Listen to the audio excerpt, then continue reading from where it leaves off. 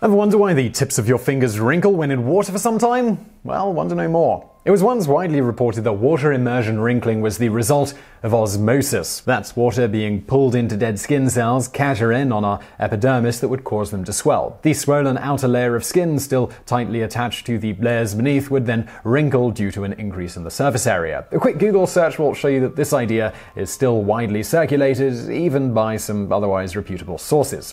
While it might have some minor role, we now know osmosis resulting in skin swelling is not the main cause of finger wrinkling for several reasons. The first is that only fingers, toes, and the bottoms of your feet tend to wrinkle when wet. If osmosis was the reason, all parts of your skin would wrinkle in response to wetness. Now, some have suggested it's because the outer layer of the skin is the thickest in these areas. As such, it would be more subject to swelling and wrinkling. The problem is that measurements have shown a decrease in finger volume when wrinkled, and not an increase, as would be the case if swelling was the cause.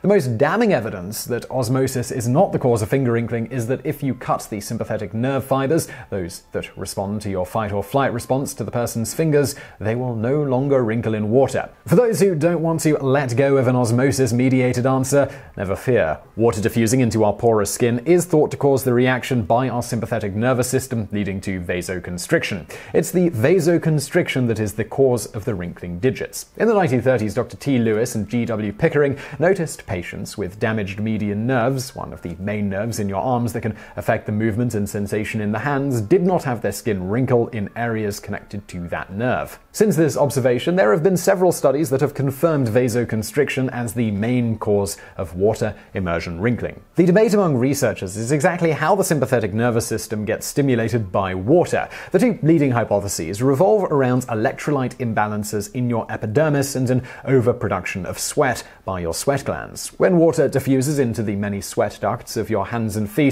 the increased water volume creates an abnormal balance of electrolytes like sodium, potassium, calcium, magnesium, chloride, and bicarbonate.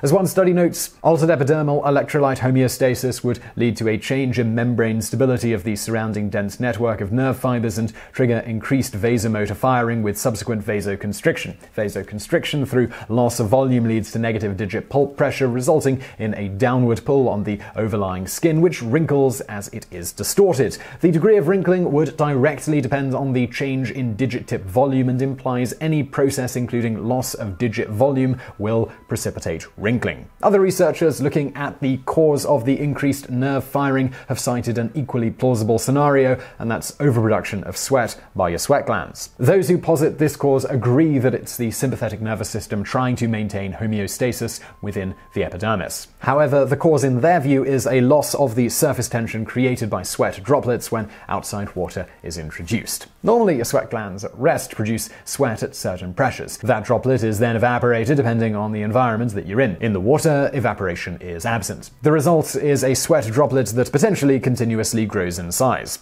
The researchers calculated the pressures involved and found that the total pressure of atmosphere and water at depths of 10 centimeters was 667 millimeters of mercury. The total pressure exerted on the sweat droplet by the sweat gland was 1,260 millimeters of mercury. The much higher pressures pushing on your sweat droplet cause a free flow of sweat from the body. In response to the excessive loss of sweat, they concluded, to maintain homeostasis, the sympathetic nervous system triggers a reduction of blood flow to the hands, causing the vasoconstriction and eventual wrinkling of the skin. Other factors, including the temperature and tonicity of both the sweat and water, as well as the depth of immersion, also influence the formation of wrinkles. No matter the exact mechanism causing our sympathetic nervous system to fire off like we're being chased by wolves, the result does give us a gripping advantage in wet conditions. In 2011, Mark Changizi, an evolutionary neurobiologist, was the first to propose this idea. The hypothesis was confirmed by neurobiologists at Newcastle University in the UK in 2013. Along with the advantages in wet environments, they found wrinkled fingers gave no disadvantage in dry conditions, suggesting a superiority in one situation while not diminishing our protection in another.